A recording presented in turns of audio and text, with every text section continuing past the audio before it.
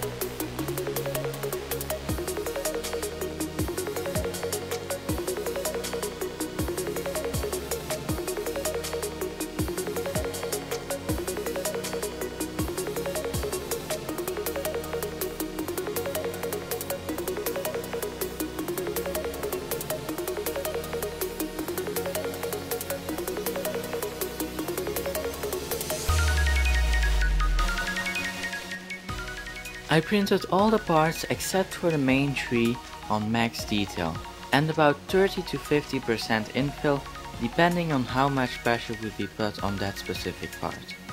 When there is no pressure at all, I usually do 20%. First I'm going to assemble the winch, so I'm going to insert it through the hole in the side of the tree and put this small ring and the main thing around it. I'm going to glue the ring and main part so you can't just take the winch out.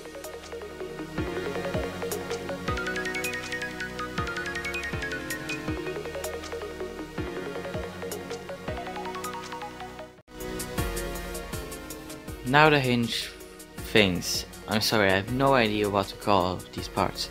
Alright, so take a rubber band and put it around to the top hook. Then with the two small parts connected, slide it in place.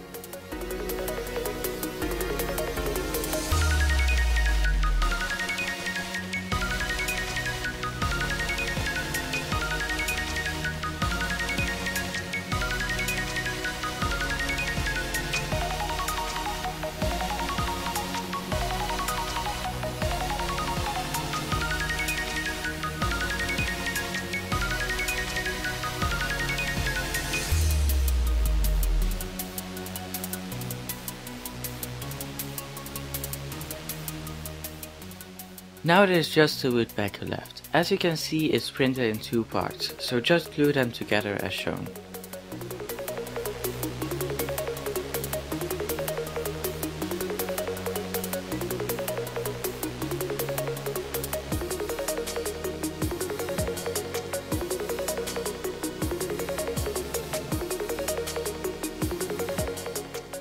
The turning doesn't feel very smooth sometimes, but I'm still very happy with it.